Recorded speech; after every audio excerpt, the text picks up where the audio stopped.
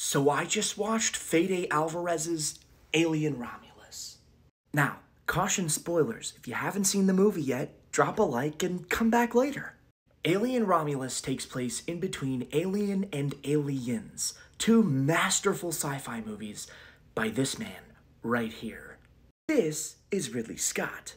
Now, I just told you he did the Alien movies. He also did Gladiator and one of my favorites, Blade Runner. Pausing right here to say that if you haven't seen either of those movies, go do it and then come back. Now, Alien Romulus was not directed by the former.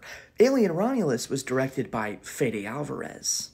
Fede Alvarez has produced some absolute bangers in the last couple years. He's a new director, but he had Don't Breathe and the remake of Evil Dead, which a lot of people love. Now, to talk about the movie. Did I love the movie? Yes. Would I see it again? I'm planning on it. I think this photo right here perfectly captures why I love it. The whole movie makes you feel like you're watching an 80s sci-fi movie. The filming, the film grade, the attention to detail in the spaceships. Just look at that. Look at that image. It is beautiful. It's just, I'm at a loss for words. It was so chef's kiss. On top of production design and direction and set design and sound design, there was this man, Benjamin Wallfish. He composed a banger. This movie takes place smack dab in the middle of two of the greatest alien movies ever made, and he took some of the themes from those movies and some of the themes from Prometheus, which is a prequel directed by Ridley Scott, and combined them to really thematically combine the movies even without storytelling.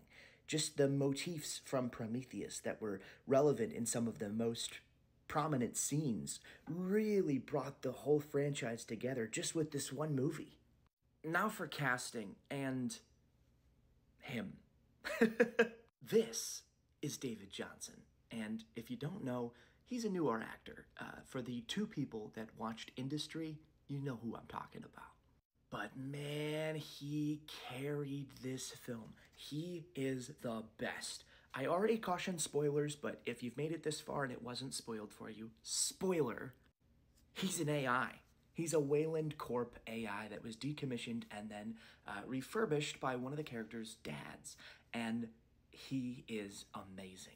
There's so much depth and so much creativity within the acting choices that you are on the edge of your seat every single time he is on screen. He's brilliant. Shout out I'm Patrick T on Twitter, X, for this amazing tweet because yes, that's all you need. Another amazing standout, Kaylee Spaney. Like, absolutely amazing. Look at this, look at this, look at that. The acting is so good. All in all, should you see this movie? Yes. Should you run to see this movie? Yes. I'd give it a solid 8.5 out of 10, maybe even a 9. I enjoyed it. I saw it once, and I will undoubtedly see it twice.